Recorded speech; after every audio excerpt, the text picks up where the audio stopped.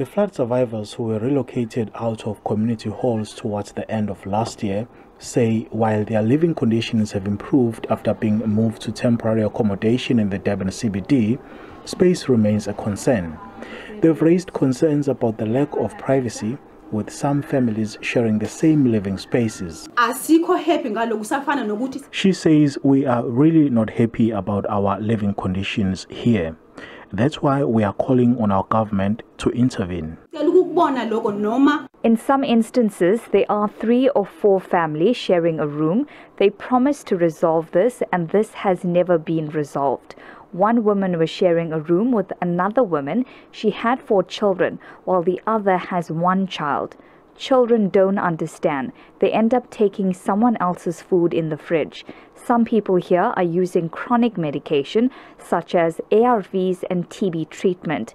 How do you expect a person with TB to share a room with another family? KwaZulu-Natal Premier Dube-Ncube says the current living conditions in these types of flats are far better than those in the community halls. She says the provincial government, along with eThekwini Metro, intends to build permanent homes for flood survivors. Well, there's a lot of privacy, at least here, because families are housed in their own rooms, and those that are individual people, sometimes they are paired, but at least it's much better than where they were before. And these are flats, which is also a good thing, because they can lock and go and visit or go to work.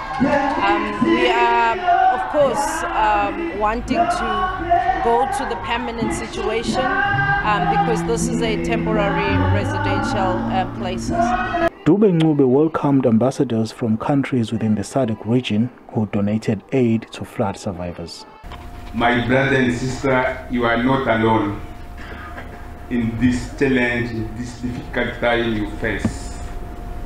So you have your brother from Angola who is praying for you, your brother from Mauritius, your brother from Madagascar, your brother and sister from Malawi, Mozambique, Namibia. Meanwhile, Dube-Ncube says all learners who were affected by the relocation have now been placed in alternative schools, while others are being provided with scholar transport.